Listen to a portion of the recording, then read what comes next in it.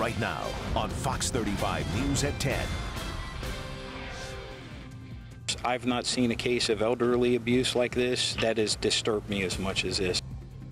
Apopka police say this woman was supposed to be caring for a 96-year-old man, but that man told police she refused to feed him. Tonight, this woman faces a felony charge of neglect. The sad story of a man who is seriously malnourished. Good evening. Thanks for being here. I'm Keith Landry. And I'm Tracy Jason. The man was hospitalized, weighing less than 90 pounds. Kate Burgess in Apopka with the chilling details. Alice Kovac soon walked out of here just a little while ago, but she's not off